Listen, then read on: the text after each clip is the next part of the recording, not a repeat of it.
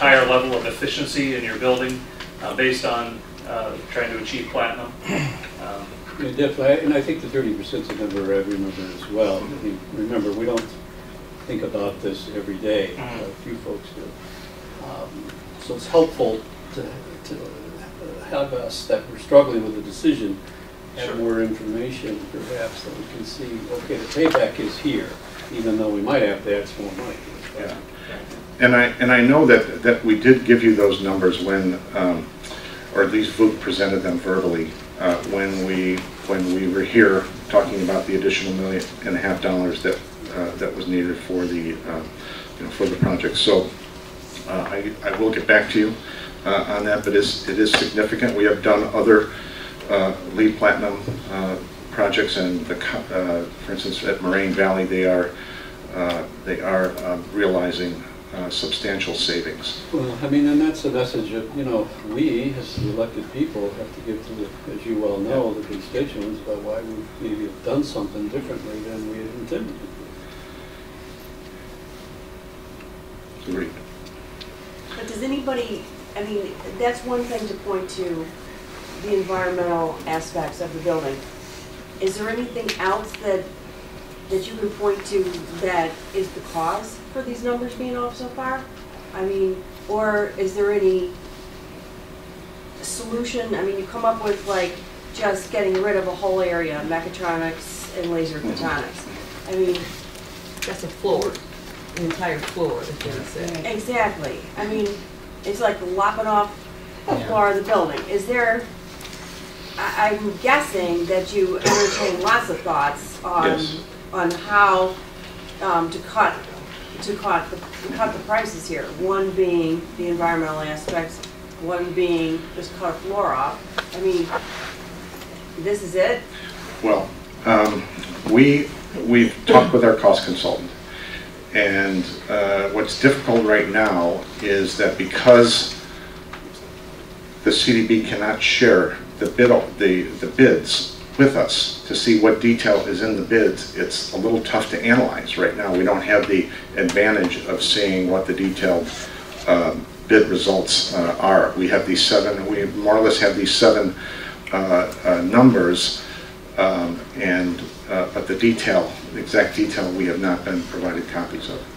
Well, isn't it hard then to figure out where the numbers went wrong? I mean, why don't they want to share that information then? Well, Scott, have you talked to the CDB? What does that matter? Well, because then you might find out like what areas that you guessed wrong in, and then we could take a closer look at those particular areas. right. The additional information that we do have, if you recall the way CDB bids their projects, they bid it by major trades. This project, though, they bid to a general, just one contract. But we do have the numbers for at least the 4 low bidders for what they're called protected subs for the major trades: heating, ventilating, electrical, that grouping of trades. There's I think 5, 6 numbers there. So we have those, and we have analyzed those. I can tell you, we know that the heating systems for the building were substantially over what was estimated, and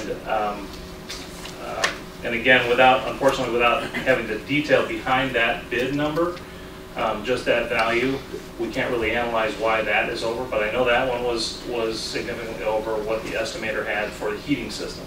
That's the geothermal? That includes the geothermal. It also includes the BAS systems, which because it's a platinum building, do get the BAS building automation systems. They get somewhat complex they get a little more complex for a platinum building. But it includes both of those items. And then there was some question with those protected, which really weren't bids. They were just numbers that the 7 contractors had to submit in their bids. There was question as to what they included within each one of those. Some general contractors chose to include certain mechanical items under their general bid, and so we're comparing apples and oranges, and unless we actually saw the detail, we got the overall number of the protected subs within each one, but unless we saw the detail, we can't really compare apples to apples. The numbers were just kind of all over the board because different subcontractors are submitting to these generals, and then different generals have different ways of allocating it. At the end of the day, they submit one bid, and that's what gets evaluated by the CDB. The breakdown was just for informational purposes to the CDB, and so because it got canceled, we never got the benefit of seeing the actual detail of those. For any further detail. But isn't it true that with 7 generals, many of them could have used the same subs for this type of work? Yes. I mean, I know if I went to my heating and air conditioning guy, he'd look at me like I was silly if I told him I wanted solar heat and I wanted geothermal, because he doesn't deal in that stuff. And I know there's a lot of general subcontractors that don't deal in sustainable systems. So therefore, you're talking about the same people coming in and bidding. That's right. I would agree with that. I just want to make sure I have some clarity. This variance of $3.5 million. The only real option to cover this is to take away an entire floor. Is that the issue? Help me, please help me to have some clarity. Is that what I'm hearing you say? To cut that kind of money, we really can't look at changing finishes, Okay.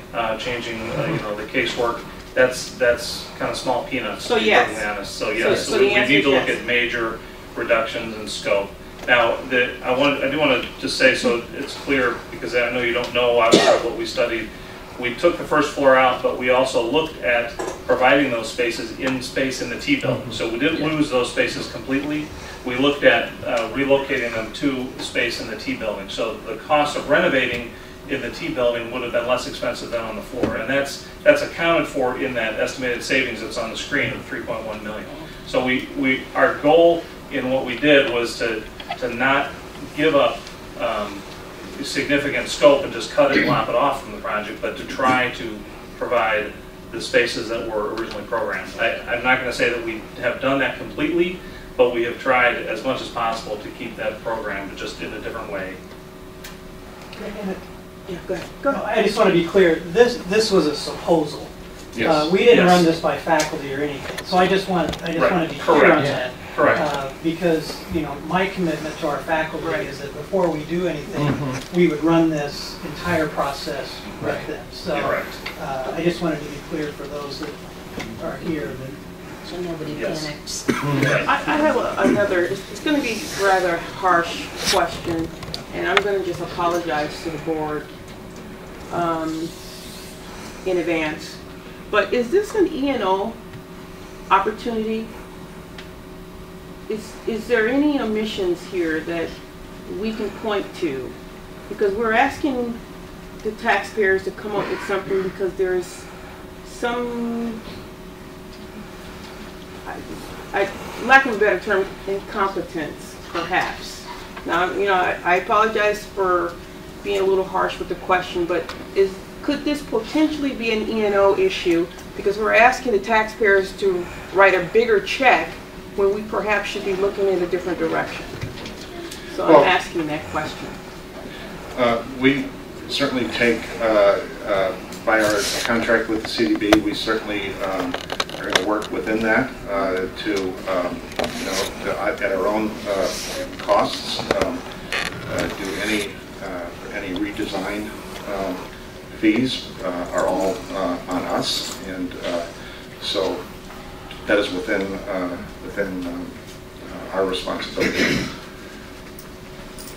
We don't have full control of the of market conditions, and I think there is some of that has affected this project, and I believe that if our base bid was on target, was within the 1 to 2%, either under or over that I mentioned before, where our projects normally come in, that I believe there would have been a different things considered with that $1 million. That if the project that $1 million over on the base bid, that could have set a different light on the project. And so, We really have no other decision, either up or down in this. We haven't run this by the vet, and we decide to go with this, there's problems. I mean, this is what we're faced with. I don't know if there could have been more time, but I question whether there could have been more time. If this could have been looked at, depending on what we knew or didn't know, somewhat before this. Because now it's either up or down. What does the administration suggest? Our recommendation is to move forward with the rebidding with the current conditions as they are. So our recommendation is... You mean the option, first option Yeah. on here? Yeah. 3.5 million. Yeah. So where does the money come from? We've, David, you want to... Well, we don't have an exact projection of fiscal 14, the current fiscal year that we're ending now, what that contribution to fund balance would be. I'm confident that we'll have enough money to pay for it. I guess my biggest concern, and it was when I first talked with you about what was going on, is how on earth did we get the FF&E from $800,000 to have a $2 million difference overrun? How did somebody not know that we weren't getting dollars from CDB for the equipment that we were going to need for the type of building that we were going to have when they were still functioning on an old classroom-only building? I just don't understand how that got lost in the shuffle. Is it fair to say, Jeff, that that should have been caught at several points along the way? CDB should have picked up that, your architects, everybody should have picked up. it's fair to say that for sure it was an oversight, but I guess the CDB and our the focus is on getting out to bid and the construction side of things, and the FF&E obviously happens later. But as I said, the CDB does not manage, they will not manage the bidding of the FF&E. We will do that with the college separately, but the focus was on that. It's no excuse. It's no excuse for that, for not recognizing that, sir. Let me point out one more thing. While we lose the fall, as we said, construction time, we actually would be going, the project would actually start almost a year later, and that's assuming that all the redesign hit all their target, according to the schedule you've given here. It's about a 10-month difference in start time. Yes. But if it slips 1 month, that means you would get into the winter, right? And so you could essentially lose over a whole year in construction start time, I believe. Yeah, I think we were originally anticipating a construction start of June or July this year. Yes, the project was originally to start approximately the end of May, right about when you get out of class this year. It was intended to start.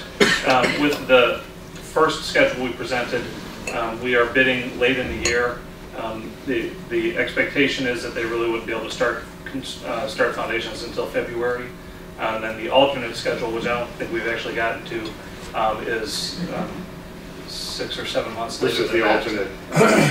This would be the alternate schedule, which shows a later date, and as a result, that $3.7 million number that's on the previous page included an additional inflation factor because of even yet a more extended. How could we have started construction in May of this year based on when the bids came in? And I mean, that would have been pretty quick. You know, I apologize, you're right. The original bid date was March, and there was an issue with, the CDB found an issue in the front end that they had missed, and so we delayed the bid until April. And you're right, I'm remembering the March bid, May start. It would have been a June start this year had the April bid been successful. Is it have more? Oh. Is